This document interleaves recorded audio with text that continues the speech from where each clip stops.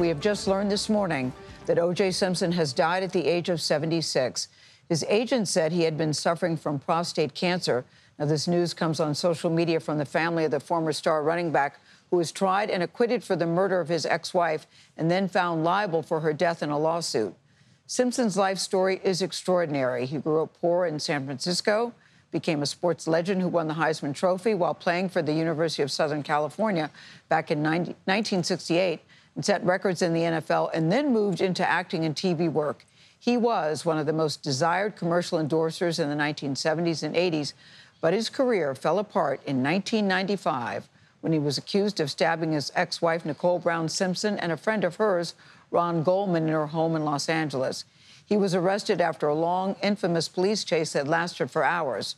After one of the most controversial trials in recent memory, Simpson was found not guilty of both murders.